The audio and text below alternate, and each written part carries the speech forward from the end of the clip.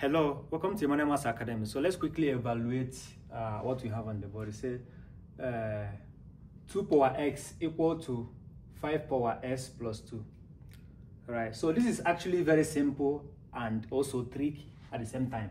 So solution. So what's the first thing you do?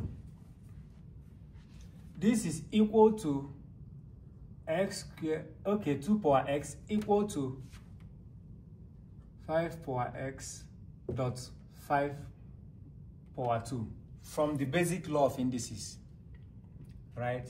From the basic law of indices, which says that if you have s power n times a power n equal to a power m plus 1.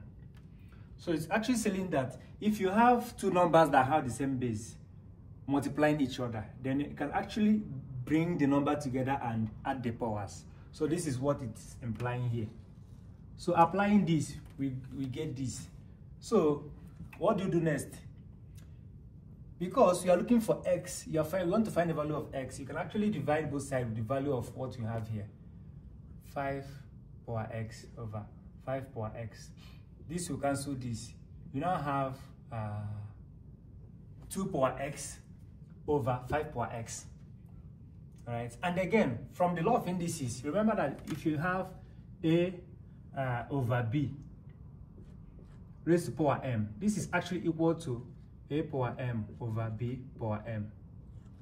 So applying this also, you see that this is actually equal to 2 over 5 power x over, this was what, 25. Oh, anyway, let's leave it in this form. 5 power 2. So what do you do next? You take the log. Take the logarithm of both sides. So taking the log, this is log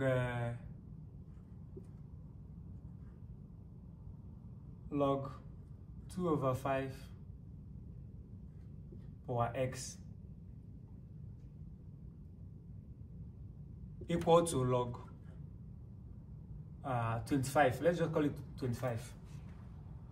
All right, then this will come down.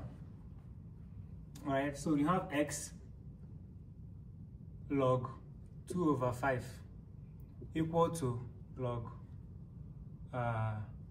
25. So making the subject of the formula, you divide both sides with the coefficient, and the coefficient is log 2 over 5. So log 2 over 5. This will cancel this, hence x is equal to this. But you can actually simplify further by saying that x is equal to log 25 over log 2 minus log 5 from the basic law of logarithm. If you have log a over b, this is the same thing as log a minus log b. As simple as that.